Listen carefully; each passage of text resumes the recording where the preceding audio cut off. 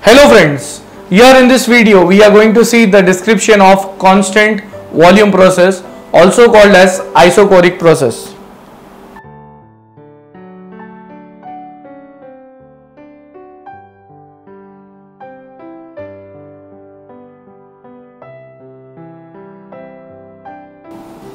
Now, in constant volume or isochoric process, since this is the application of first law of thermodynamics to closed system, so here I'll draw the diagram of that closed system.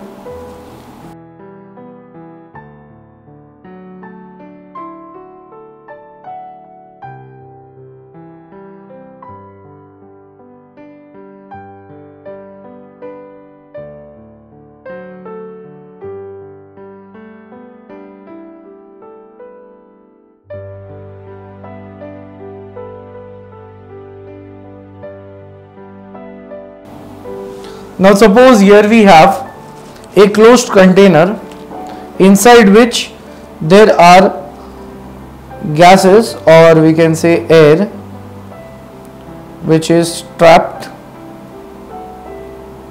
so they are not allowed to escape out from this container. Now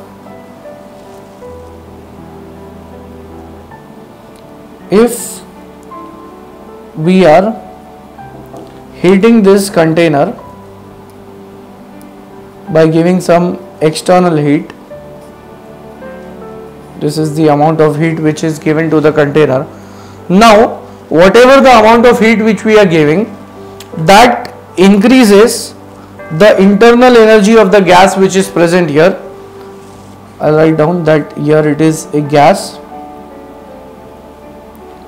And since the boundaries are fixed, the gases cannot escape out, or they cannot give the work output because the volume is remaining constant.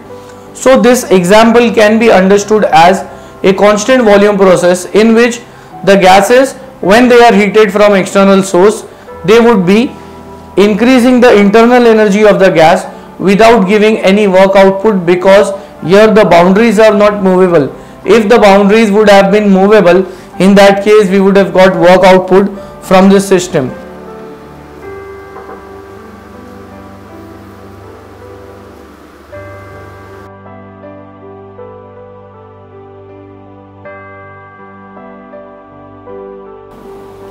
So now this is the pressure volume diagram for the process.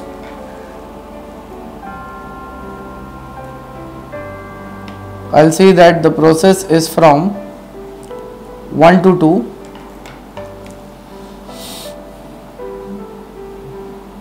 Now here V1 is equal to V2, the volume remains constant. Pressure rises from P1 to P2. So this is called as heating at constant volume. Now here I'll write down first the relation, which is PVT relation. So the first thing would be relation between pressure, volume and temperature.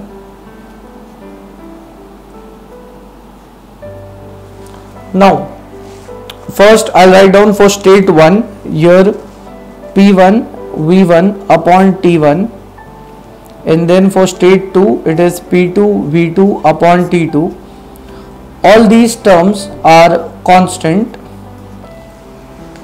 denoted by C. Next, as during the process 1 to 2 the volume is constant, V1 is equal to V2, so we can cancel them out.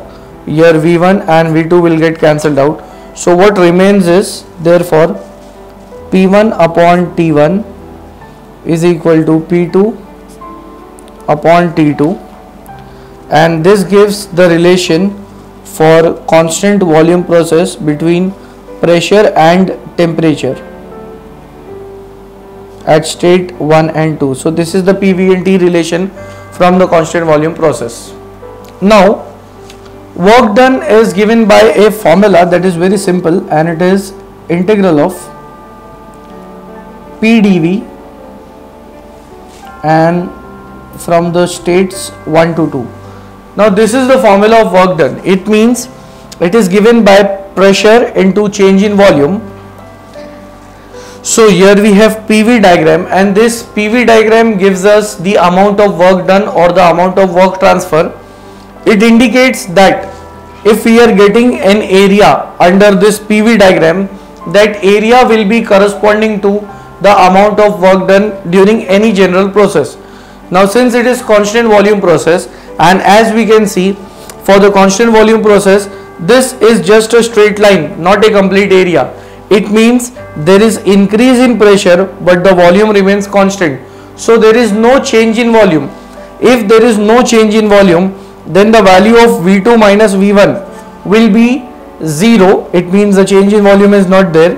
And here if the change in volume is 0, the total amount of work done during the constant volume process becomes equal to 0.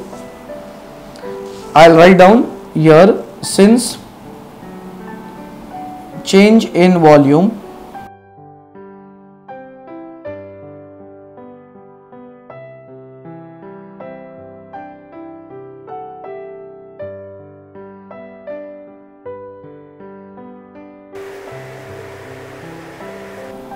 delta V, which is equal to V2 minus V1, is equal to 0. And why it is 0? Because V1 is equal to V2. So it means there is no change in volume. If there is no change in volume, there is no amount of work which is done. And it can be explained from this diagram as well, that if we are having a constant volume process or a completely fixed boundary, from this fixed boundary the gases cannot move out, they cannot escape. It means energy cannot be transferred from the gases to any external medium because of the boundary being fixed. So this process can be treated as a constant volume process in which the total amount of work done is 0. Whatever the heat transfer which we are giving from external source, that goes on increasing the internal energy of the gas without any work transfer. So next, after writing work done, I'll say that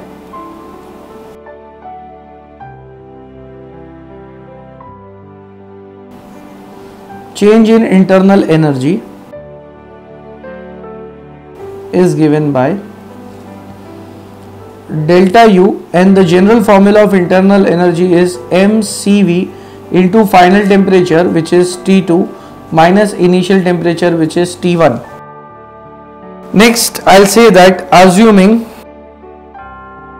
mass of gas, which is small m, that is equal to 1 kg. It means we are analyzing this process for 1 kg mass. So therefore the change in internal energy will become delta U is equal to CV T2 minus T1.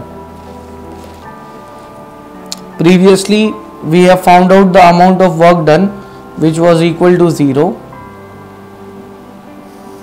and now the amount of internal energy for a constant volume process. It means internal energy is not equal to 0 as compared to the work done. Work done was 0 because there was no change in volume, but there is change in temperature, because of which there will be change in internal energy. Now internal energy, it can either increase or decrease. If we are providing heat energy into the system which causes increase in temperature, then because of that increase in temperature there will be increase in internal energy. If we are decreasing the temperature from the system, there will be decrease in internal energy. Next, after reaching here, heat transfer for constant volume process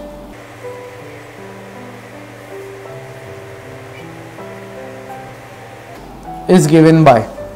Now first I'll write the general formula of heat transfer. Heat transfer is equal to the amount of work done plus the amount of internal energy, or we can say the change in internal energy.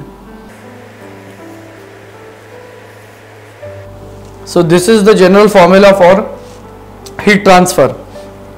Work done, if we are giving work into the system, it means if work is done on the system, this work done will be negative. If we are getting work output from the system, it will be treated as positive. Change in internal energy, if change in internal energy increases, it will be positive. If it decreases, then it will be negative. Now here I can say that the amount of work done is equal to 0 in case of constant volume process. So therefore heat transfer is equal to change in internal energy, since work done is equal to 0 for constant volume process. So therefore the amount of heat transfer will be equal to same as change in internal energy, which was CV T2 minus T1, and here the analysis is on per kg basis. We are assuming the mass of gas as 1 kg, and where this CV is called as specific heat at constant volume. Unit is kilojoule per kg Kelvin, and for air the standard value of CV, it is 0.718 kilojoule per kg Kelvin.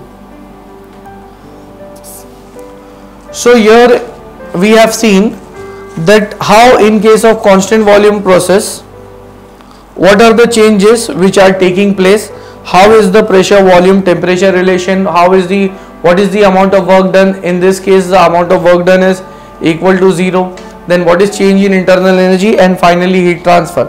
And the name of the process was constant volume process, also called as isochoric process. So in this video we have seen this complete process in detail.